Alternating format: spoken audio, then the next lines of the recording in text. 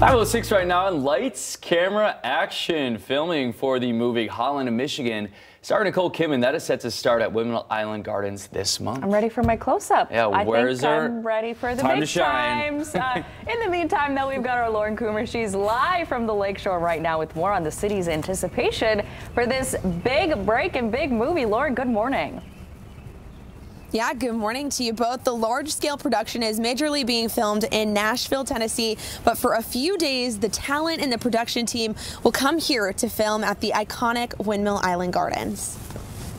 Having this go national, I think, is just wonderful. People see what's great about Holland, Michigan. The city is rolling out the red carpet for the Amazon Studios production, Holland, Michigan. We've been talking to these folks for actually a number of months, so it's been kind of in the works. The thriller will use Windmill Island Gardens as a filming backdrop, featuring the tulips, windmill, and village. It's a tulip time focused movie, or it happens a lot of it at tulip time.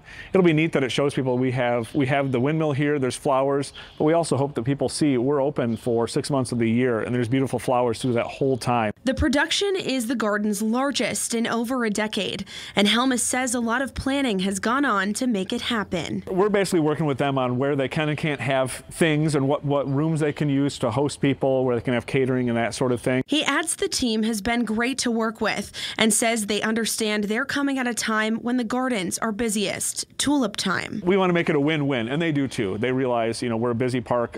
They want to make sure they get the iconic location, but we want to make sure too that we still are open for our visitors as much as we can be.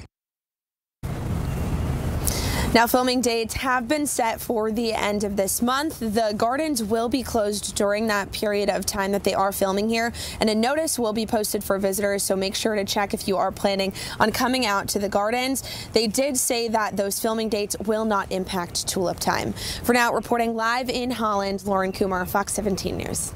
All right, Lauren. She didn't mention when the extras can sign up, so we'll have to have I think we're a little past that. Oh, man. But this is my time to shine.